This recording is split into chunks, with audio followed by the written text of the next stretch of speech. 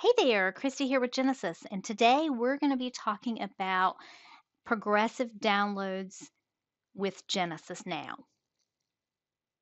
For those of you that are having your progressive downloads come in through your Ivans, you'll have nothing extra to do. There'll be no extra steps. They'll come in with your normal downloads.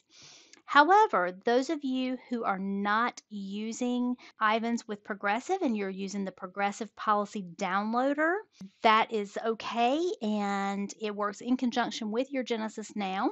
And what you're going to need to do is make sure that you contact Progressive and ask them for the Progressive Policy Downloader.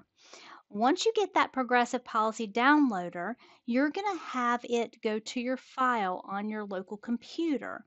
And the way that you're going to do that is you're just going to go into your file, you're going to go to your computer, you're going to go to your local drive, and you're going to put in an uploads file. And inside that uploads file, you're going to put an AL3 file.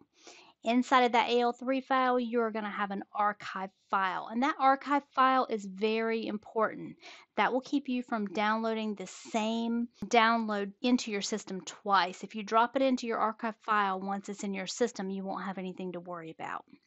All right, so each day after you run your progressive policy downloader, it will put a file in your folder that we just created.